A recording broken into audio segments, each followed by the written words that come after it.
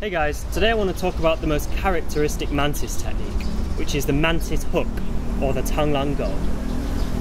Okay, so first I'll explain the shape of the hook. Now there's 2 points to pay attention to here. The first is the wrist, and the second is the elbow.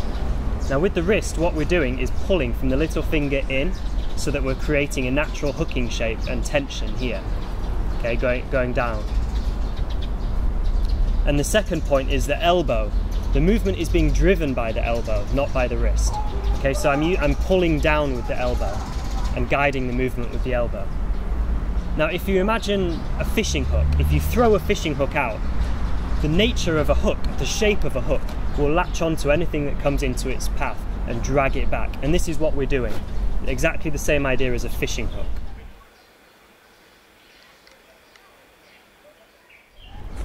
If you throw a fishing hook out, it's not consciously trying to catch something, but just by the very nature of the shape of it, it will latch onto anything in its path.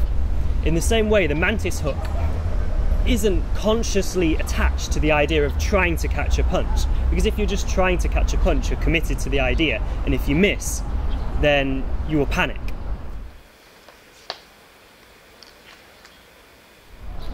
Instead, what we're trying to do is just let the shape naturally hook onto whatever comes in its path.